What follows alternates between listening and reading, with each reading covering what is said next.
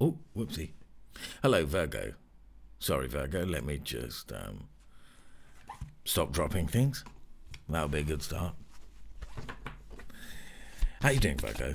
Hope you're doing well. Let's crack on with your reading. Interesting. This is interesting. All earth signs have had the Four of Cups. All earth signs have had the Four of Cups. I've just done Capricorn and Taurus, and now I'm doing you. I tend to do the elements in one clump together. Not always. Not always. Because sometimes I sort of break the habit of doing them together because the messages are so similar sometimes between the elemental signs that you just want to break that flow. Not break the flow, but you just change it up for the variety, just to spice it up, variety being the spice of life. Like sometimes I go through the calendar Zodiac as it is. Page of Wands.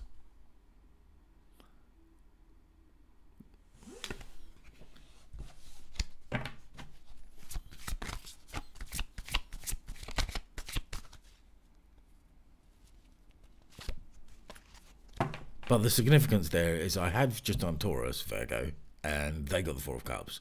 Capricorn also got the Four of Cups. You have Page of Wands, you have Three of Wands. And they both had similar messages to do with finding a life purpose. Could be a person, but finding a life purpose. And what their mission here on Earth is.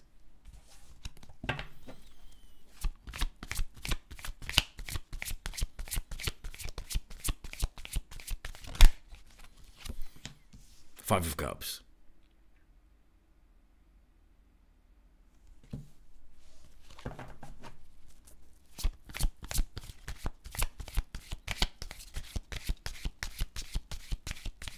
So Four of Cups, Page of Wands, Three of Wands in your past row to do with being offered an opportunity maybe to travel, being offered an opportunity that is inspirational and creative.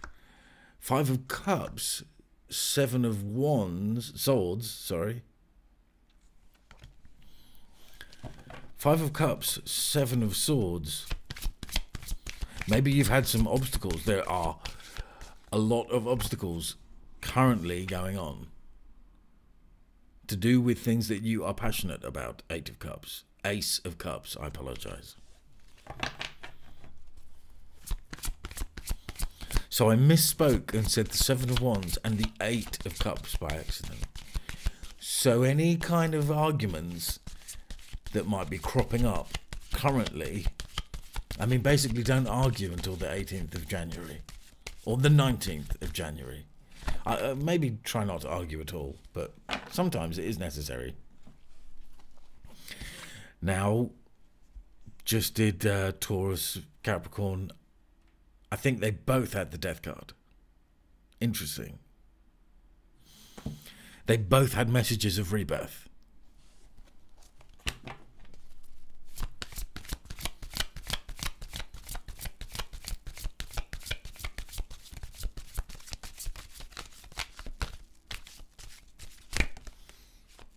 Okay, the spiritual journey.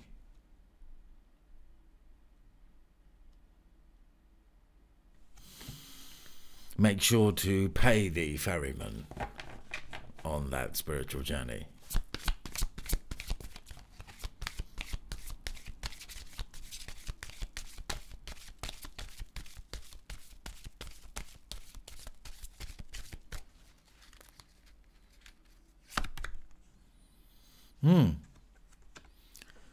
Seven of Cups. Having so many choices that you don't know what to do and slightly being overwhelmed with those choices. So I'm getting this message of going away and then coming back as someone totally different. Let's clarify.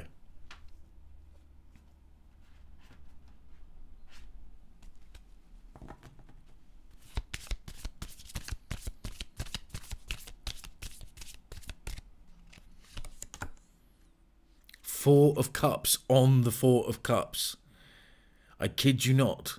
One of the other earth signs, and I think it was Taurus, maybe it was Capricorn, even though I've just done those readings, one of them had the Four of Cups clarified by the Four of Cups right at the beginning.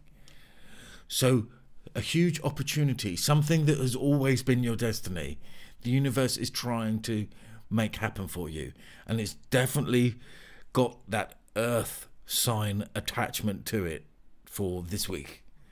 Doesn't mean it's happening this week, but for the readings that are going up this week.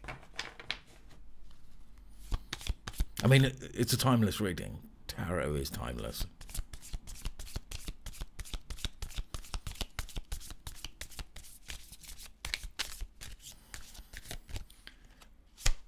To have the Four of Cups on the Four of Cups twice in the space of 3 readings, that's pretty out there.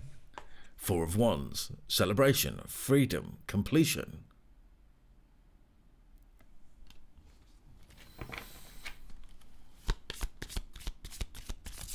So you have already done a lot of work towards this rebirth, this revolution. I don't mean, I mean a turnaround, like a revolution of karma, not like an actual revolution. Okay, clarifying the Three of Wands. You have the Three of Wands. So with these doubles showing up, it is making me say you are very clued into what this message is about. This Five of Cups here, I think this Five of Cups is maybe about the sadness of others. How sad people are going to feel when you go away on this journey. Okay? Six of Wands. Now, what's really interesting here, it's next to the Six of Swords. Now, that is the Six of Wands. It is a card of victory, but look how similar this Six of Wands in this deck is like the Six of Swords. When you go away on this journey, it is a victory. It might not feel like it at the time, but it is.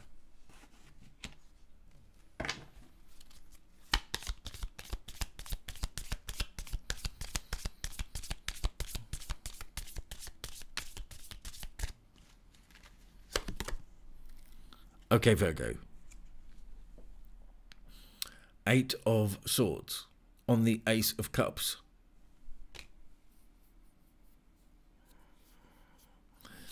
In the past, where you feel like maybe you feel like there's been energy from an ex that's been trapping you from being able to actually, not trapping, sorry, but there's something to really embrace the next new passion.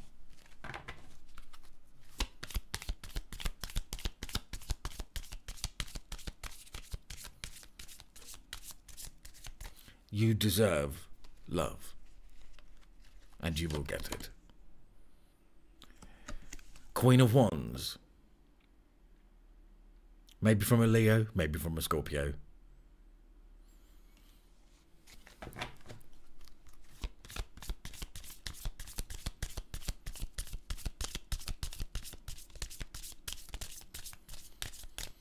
Okay, and on this Six of Swords, we have the Nine of Pentacles.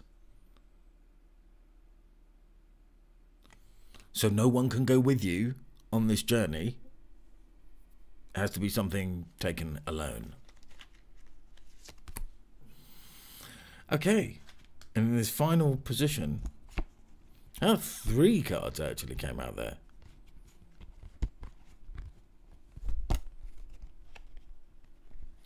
Four of Pentacles, King of Pentacles, Ace of Swords.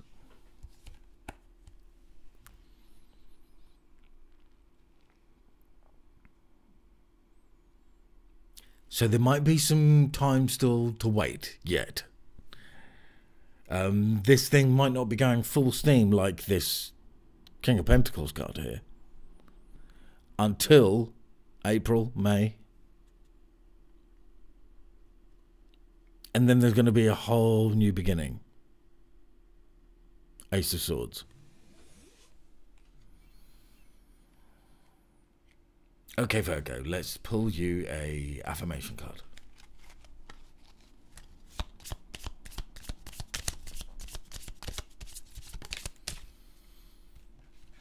And you have adventure.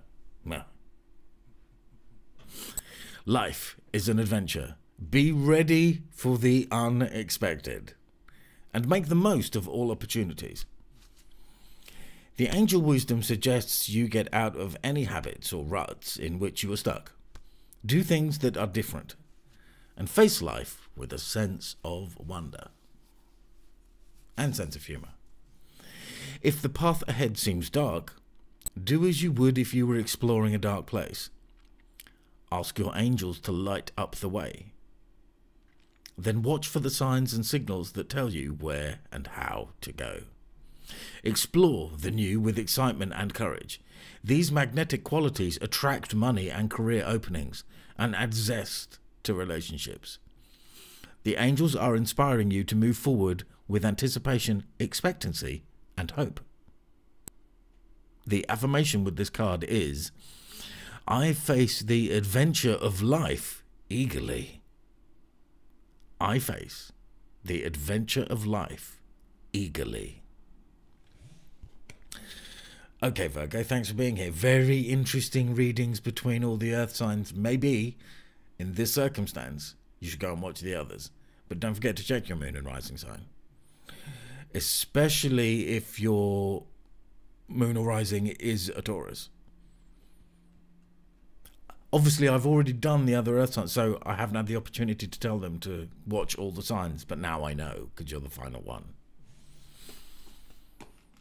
So there you go. Take care. Until next time, God bless.